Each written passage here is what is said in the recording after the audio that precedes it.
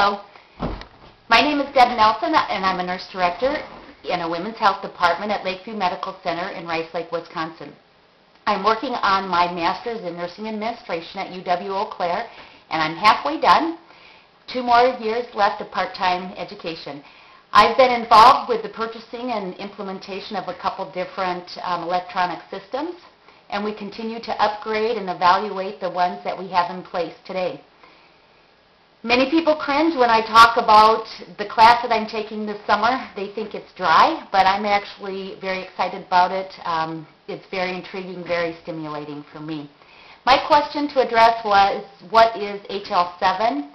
HL7, or otherwise known as Health Level 7, is a name adopted by an ad hoc standards group formed in March of 1987.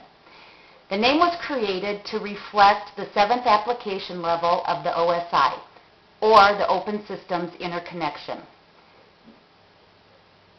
The primary goal of the HL7 was to provide a standard for the exchange of data among hospital computer applications.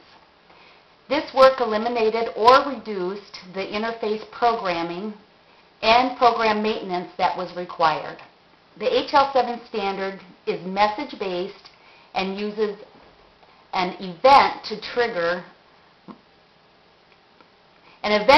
model that causes the sending system to transmit a specific message to the receiving unit.